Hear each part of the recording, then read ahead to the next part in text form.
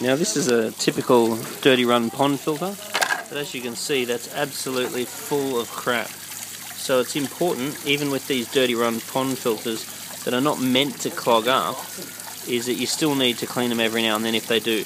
That looks like it's full of grass, so there's not many pumps that can handle that. So if you do want to service this pump, you see some screws there, you just unscrew those screws, then you just pop this unit off, then that gives you access to the impeller.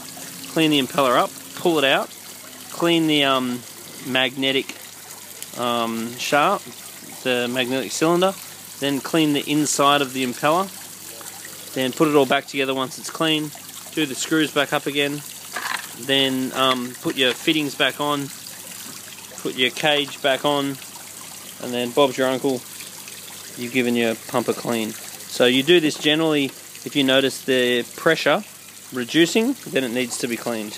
Very easy to do by pulling it apart, cleaning it and putting it back together again, and it'll run good as new.